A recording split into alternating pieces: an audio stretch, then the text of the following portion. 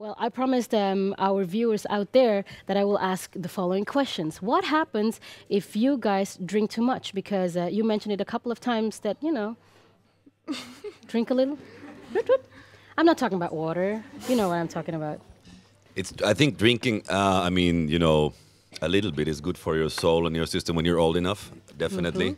When you don't drive and when you don't do, like, fly the plane Disclaimer. and stuff. Yeah. And we don't drink too much. It depends on what is too much for you. Well, you told me the interview with Alexander, which we showed before, you had a little hangover. I always look like I have a hangover. It's my secret. I don't know. We all do. I don't know. So no funny stories which you can tell? No, we never drank that much on the way. Such liars, isn't Yes. it? Yeah, I wonder what our community is asking. Elena, har med en fråga. Yes, dear my Flavia wants to know, is there a song that you kind of don't like to play as much anymore when you're on stage? And is there a song that you really enjoy playing more than all of the others? No, I mean, if it's our song, it's of course they are our little babies, and on some nights some other song gets a better reaction or bigger reaction in the crowd or feels better, or there's a magic moment. On some other night it's the other way around with another song. No, it's like we usually play the songs that we like, so you can see on the set list which are our favorites at the moment. Okay. One particular question I have in mind is, now you're successful and everybody knows you and you're traveling around the world, but it wasn't always like that. I mean, you began at one stage, and how was the early phase of Sunrise Avenue?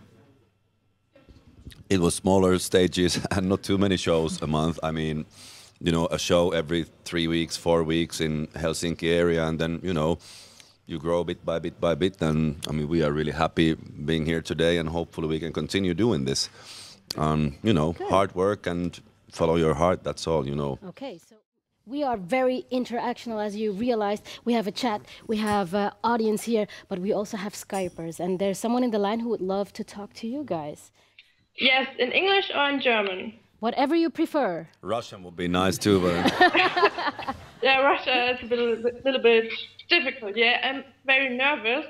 But my question is, what is with your studio day? With the video Why you posted with your few years on your Facebook page. Can you tell us something about your studio day? Studio day? It's your show. So how does your everyday look like when you're in the studio? An average day in the studio.